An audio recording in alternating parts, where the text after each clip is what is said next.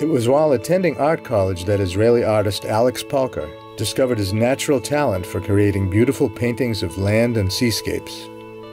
And so following his graduation, Pauker decided to travel the world looking for new inspiration for his art.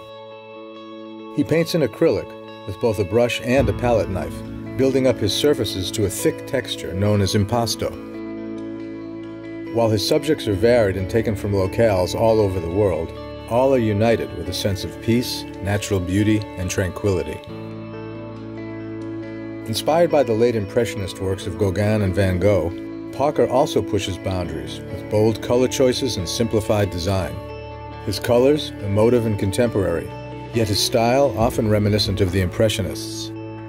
His new contemporary works are an amazing departure from his signature land and seascapes. He brings a modernist twist to portraiture, the compositions coming together with a fun and playful palette of bold, colorful dots and splashes.